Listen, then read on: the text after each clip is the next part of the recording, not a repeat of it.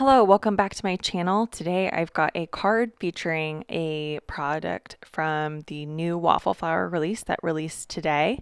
It is a cute card featuring this Mailbox die. It's a little bit of an interactive die. Here is a look at the card that we will be making today, and let's get into the project. So I've got everything already die cut. Here is that base die. And then I've got all of the other dies here that come with this die set. So that is that big die. Kind of looks weird when you look at it as a die, but once you cut it out, it makes a lot more sense.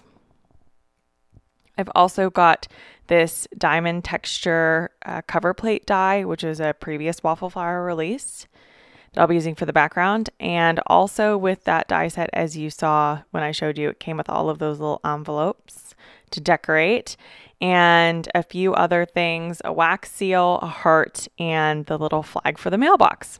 So conveniently, those are all the same die and they all are kind of red.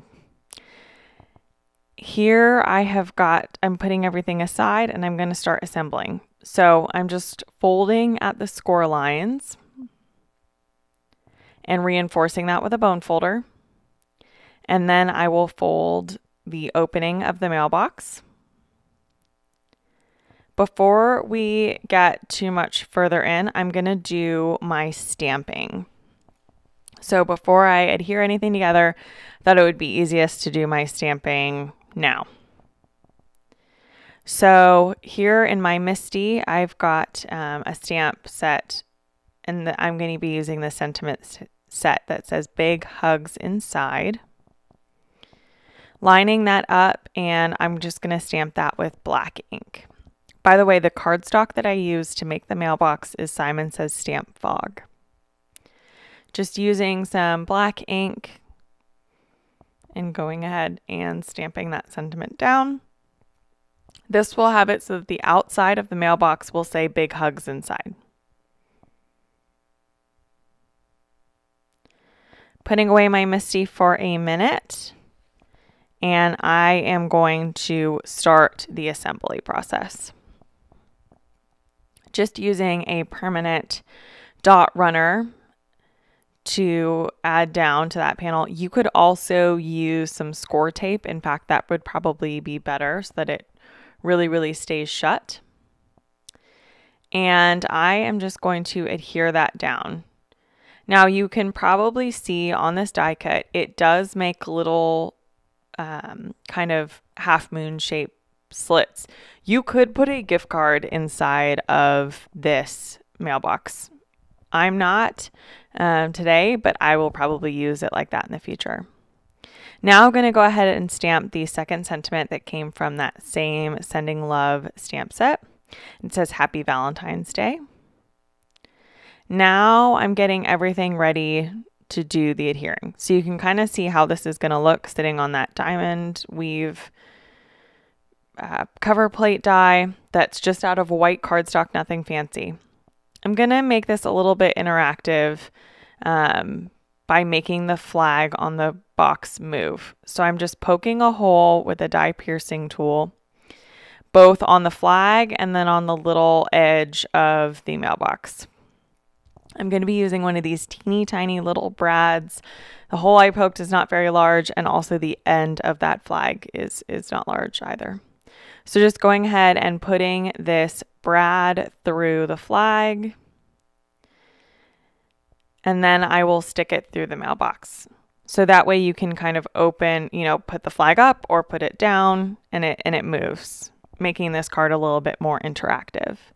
These little mailboxes from the die remind me so much of elementary school and passing out Valentines. And I had a teacher once, and we would put these little mailboxes on our desks and everybody put the Valentines in there. So I think that was the inspiration behind this card and using this die to make a Valentine's Day card. So just lining up that mailbox, sticking it down, and now I can work on the inside. So I'm going to kind of spruce up a little bit these envelopes, and I'm not going to use them all. I think that would be too many, but I've got a variety here.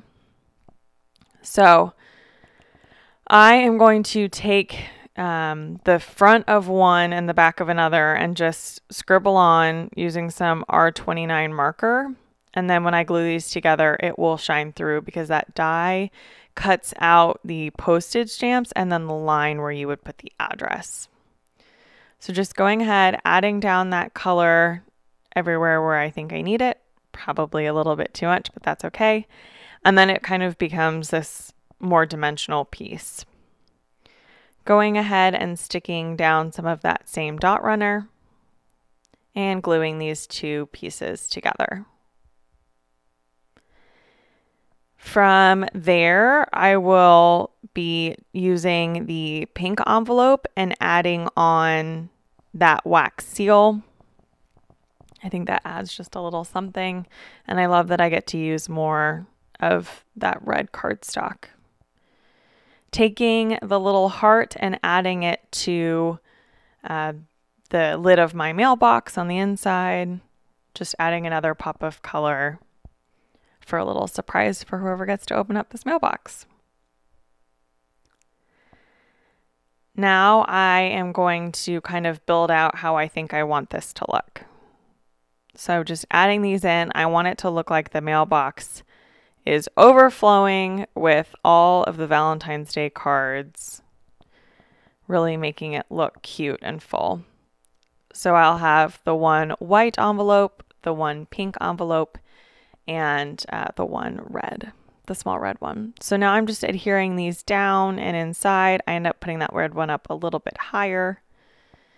And I think that that looks so, so cute. So now basically my card is complete. All that is left to do is to just adhere this to an A2 card base. I use Nina Classic Crest Solar White 110 pound for my card bases. So just going ahead and lining that up, and once that it is adhered down, this card is complete. It's pretty simple to make, but I think because it has that little bit of an interactive element, it makes it really fun and really special, and I think anybody that you sent this to would really appreciate it.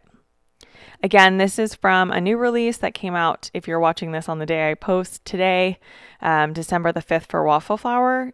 A link down below to all of the products and that I used, as well to my blog post, which will feature all of the cards that I made using this release. I hope that you enjoyed this video, and I hope to catch you in the next one. Please subscribe if you haven't, or click to watch another video to watch more from me. Thank you so much.